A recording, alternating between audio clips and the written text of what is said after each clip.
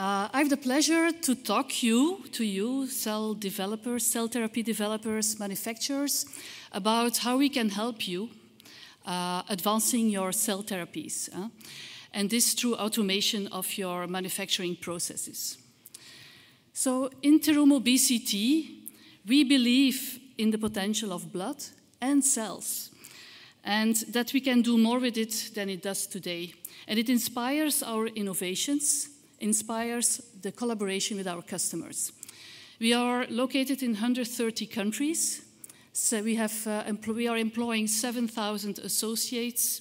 Our global headquarters is in Denver, Colorado, and we are in fact manufacturers of medical and lab devices, disposable sets and solutions in 6 manufacturing sites across the world.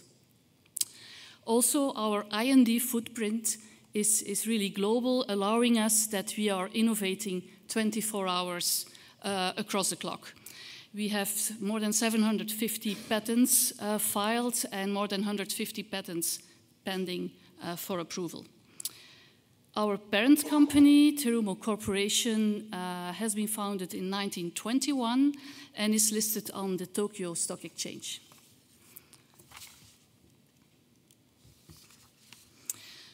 So our heritage and experience is really in automating processes across various segments and in different user settings.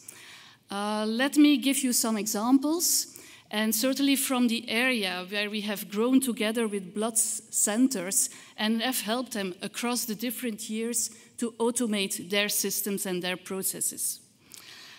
We have been changing the way blood is collected automatically with apheresis, collecting any blood component in any combination possible.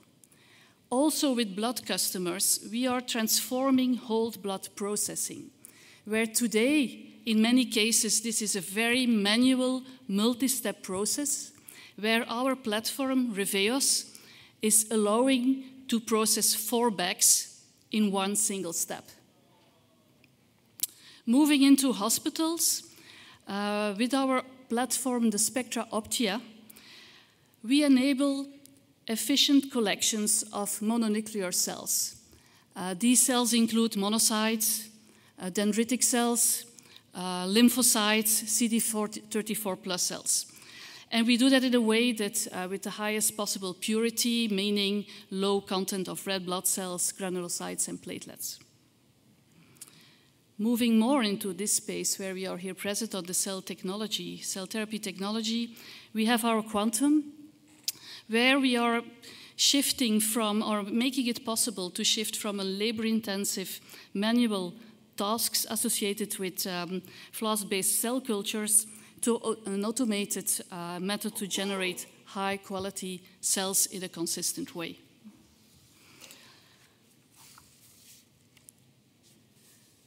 In fact, cell developers, cell researchers, cell manufacturers agree that automation is needed. The question is, when do we do it? How and what processes are involved? So here our customer, Rigshospitalet in Denmark, is in fact involved and part of a European-based clinical trial working to treat cardiac disease that is currently considered untreatable.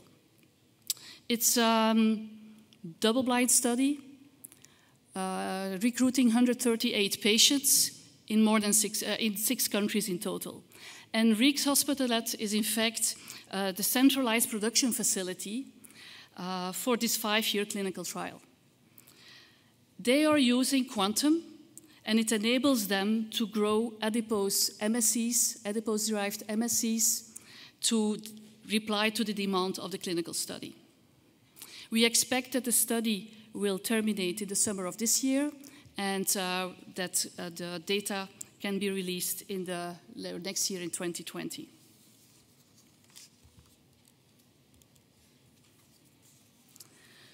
So, customers are coming to us for quality, consistency, and scale. And in fact, quality and reproducibility are critically important to you. I've heard that multiple times here at this conference. You want to have control over your process, create efficiency, productivity, and more importantly, and this is in fact coming back to our heritage and understanding of GMPs, which we also can offer to you. Critical questions remain. When is the right time to automate? How to integrate that within your current process? And can all steps be automated?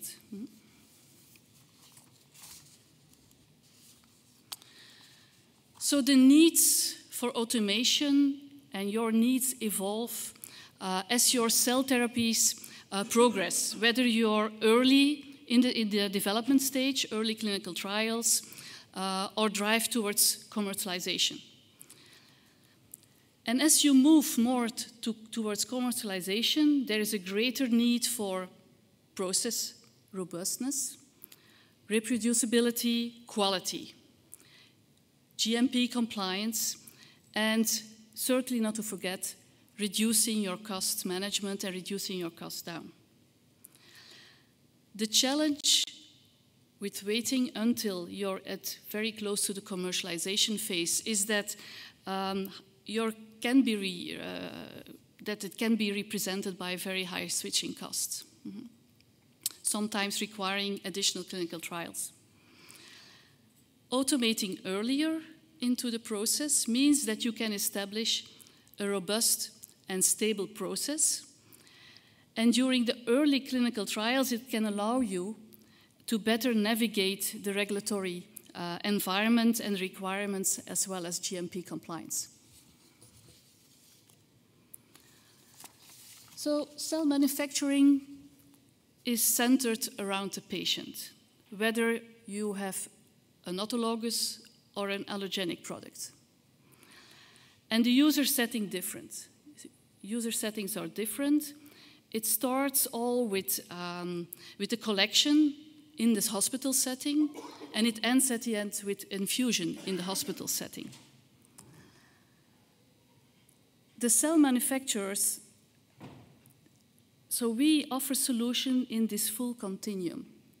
So we do have, like I said, the Optia platform where we collect cells. This is in the hospital setting. Then we moved together with the cells into the lab environment, the manufacturing environment, where we have a platform to isolate cells. We can also help you with cell washing, concentration. Moving further downstream towards cell expansion with quantum, and then our latest addition at this point in time, the FINIA, to help you with filling and finishing your end product before it gets re-infused into the patient.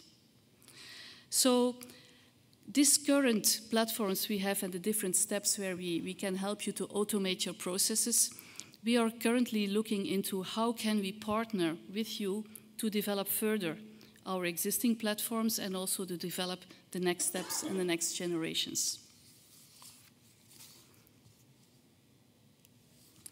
Talking to the FINIA, so the newly released FINIA, it's really helping you further downstream. And it took us deep expertise and really observing what is really your process bottlenecks and we're trying to remove them. We are automating part of the process and we really want to offer flexibility while at the same time also offering consistent products and consistent reproducible product. It's a functionally closed system, meaning that it can operate as well in your clean room, but also outside the clean room. It starts all with, when you have your cell, your expanded cells, it all starts with cooling them, mixing it with other media, like the cryopreservative. There's an air removal step, and then It's aliquoted in 4 different bags, of which there are 3 product bags and 1 bag for QC. Integration is also of a sealing of the different bags. And then we are working for that with a really sterile, single-use disposable. Within the system, we are working with a cell processing app that is really integrated within your network, and also allowing and facilitating electronic record keeping, which is needed for your GMP compliance. And also allowing that protocol and internal material definitions are downloaded to the FINIA over credentialing and permissions and run records, all linked to these GMP requirements. We also work with a user-friendly interface to operate easily the machine. As I said, and it's available, as you have seen here on the booth. As I said, partnering with you is really critical, and it's bringing us our innovations to cell therapy together, and we really want to to advance our existing processes and also new innovations. These are 2 of our most recent announcements on partnering. We do work with Cognate Bioservices, which are present here at the conference, and they are a leading CDMO partner in the industry. We are collaborating with us to provide the insights, as Cognate is also incorporating our technologies and our future technologies into the company's innovation lab. At the same time, Cognate can be for us a technology reference center, and they are working, amongst others, with the quantum. At the right-hand side, you see a picture of the 2018 inauguration ceremony in Shanghai, in the Shanghai Health Technology and Health Innovation Alliance. You see Mr.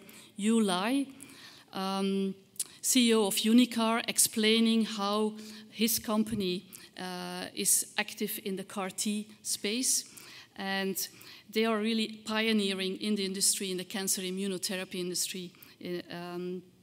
They have more than 400 patients benefiting from Unicar's immunotherapeutic products. They are holding more than 30 patients of CAR-T cell technology, and they are dedicated to really extending their application further. And you obviously are very well aware, China and CAR-T cell is an important market. When you look to all the CAR-T cell trials in the world, let's say 40% of them are happening in China. So this alliance and partnering with Unicar is very important to us and giving us a nice footprint in China as well with our technologies. So collaboration is really a word what I like to end with. We are expanding beyond our heritage and really helping our customers in the blood centers automate. And we are ready to expand that experience and that heritage into the cell manufacturing world.